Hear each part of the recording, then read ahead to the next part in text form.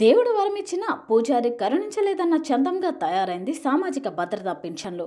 విజయనగరం జిల్లా Parvathipuram municipal office వద్ద సామాజిక భద్రతా పింఛన్లు 504 మంది అర్హులను నిలిపివేసినందుకు పట్టణంలో ఉన్న పలువురు మహిళలు కమిషనర్ని లోనికి వెళ్లనీయకుండా నిలిపివేశారు. ఎన్నో ఏళ్లుగా పింఛన్లు తమకు వస్తున్నప్పటికీ ఇప్పుడు ఎందుకు నిలిపివేశారని ప్రశ్నించారు. ఈ విషయంపై వార్డు వాలంటీర్లను అడగగా మా నాయకులు కలవాల్సిందే అంటున్నారని మహిళలు తీవ్ర స్థాయిలో నిరసన చేపట్టారు. ఇప్పుడు ఆపివేసిన పింఛన్దారులకు న్యాయం చేయకపోతే జిల్లా మొత్తం ఆందోళన చేస్తామని మండల సిపిఎం నాయకులు సన్యాసిరావు హెచ్చరించారు. పార్వతీపురం పట్టణ పౌర సంక్షేమ సంఘం ప్రధాన కార్యదర్శిని ఈ రోజు పార్వతీపురం పురపాలక సంఘంలో గతంలో ఈ పురపాలక సంఘంలో 4630 సామాజిక భద్రతా పెన్షన్లు వివిధ రకాల పేర్లతో పెన్షన్లు ఇచ్చేవారు. అయితే వైఎస్ఆర్ నవశకం పేరుతో ఒక సర్వే జరిపారు.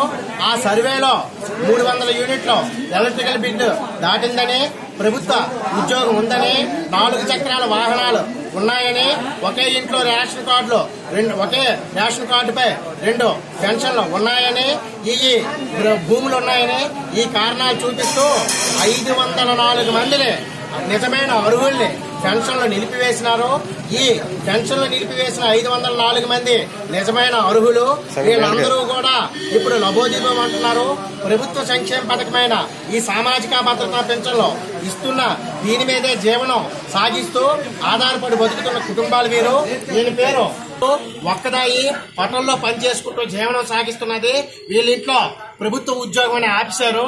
అలాగే ఈవిడ చూసారా, ఈవిడికి రేషన్ కార్డులో ప్రభుత్వ ఉద్యోగం ఉన్నాడని సీతమ్మ పేరును వచ్చింది.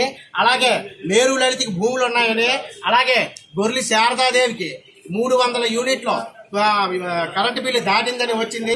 తెలియని అమాయకురాలు, ఏ ఒక్కరూ లేనటువంటి పేద పరిస్థితిలో ఉన్న మేరు లలిత నా పేరు, బొగ్గులు వేది పంతులు గారు ఉన్న వీదే మాది కూడాను అంచేతనమాట. నాకు ఈ నెల పెన్షన్ ఏమి ఆపేశారంటే, నాకు 10 ఎకరాల పొలం ఉన్నది, 4 ఇళ్ళు ఉన్నాయని మీద నుంచి ఆర్డర్ వచ్చిందండి. నేనేటన్నానంటే, పొన్ను నాకు 1 ఎకరా ఇచ్చేయండి, ఆ 9 ఎకరాలు మీరు తీసుకోండి, 4 ఇళ్ళకి 1 ఇల్లు నాకు ఇచ్చేసి 3 ఇళ్ళు మీరు తీసుకోండి అని నేను అన్నానండి. నాకు ఈ నెల పెన్షన్ ఆఫీసర్ ఎందుకు కారణం చేత ఆఫీసరండి, నేను ఇప్పుడు మున్సిపల్ ఆఫీస్కి వచ్చానండి. నా బాధ నేను చెప్తున్నానండి. నేను ఇళ్ల పనులు చేసుకొని బతుకుతానని అన్న అందరికీ తెలుసు. మీరు వీధిలోకి వచ్చి ఎంతవరకు చేసుకోవచ్చు, మీ బాధని అందరు